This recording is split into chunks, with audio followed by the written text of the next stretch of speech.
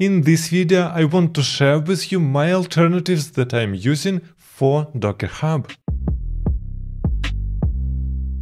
And if you are learning Docker or you are using Docker, at some point you know about Docker Hub. What is Docker Hub? This is a special service where you can upload your images. And actually this is the official stuff from the Docker itself. This is why it is extremely popular.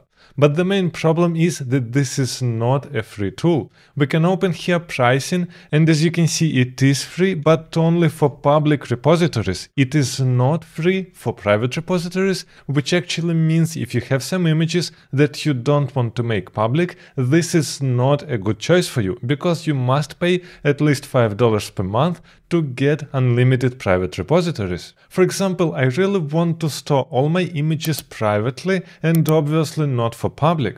This is why there are some alternatives that I am using. And the first alternative here in the list is Gitlab and Container Registry. If you are making a free account inside Gitlab, here you have packages and registries, and here Container Registry. And you can upload inside Gitlab, inside your repository, your images of the Docker. This is exactly what I have here for my own website.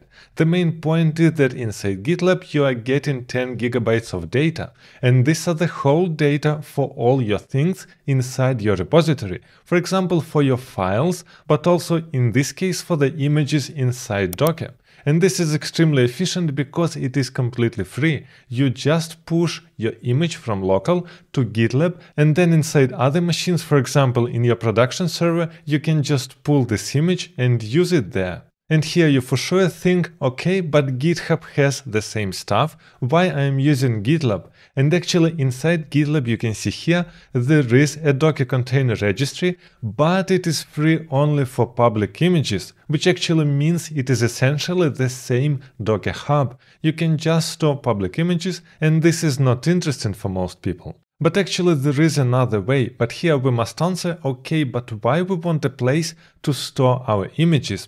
And typically, first of all, this is a comfort, and secondly, your server might be not that fast to build the whole image inside itself. But actually, if your server is not extremely cheap, you can build all your Docker images just like you are doing locally for your production application. What is the idea? You simply jump inside terminal, inside your server, through SSH to your production server.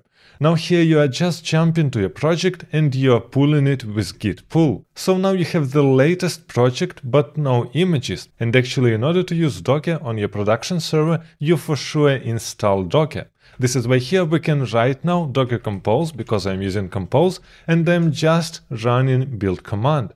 The main idea is that we don't need to pull image from somewhere, we can build it from scratch. And sure, it will take much more time and resources from the server, but in a lot of cases it is totally fine. In this case, you don't need to use some external registry, you simply build your images directly on the server where you want to run your Docker with your latest code. And then every single time when you're making some changes, you simply need to write git pull and then docker compose build, and you're good to go. And actually, if you're interested to learn Docker and Docker Compose for creating your projects, make sure that you check this video also.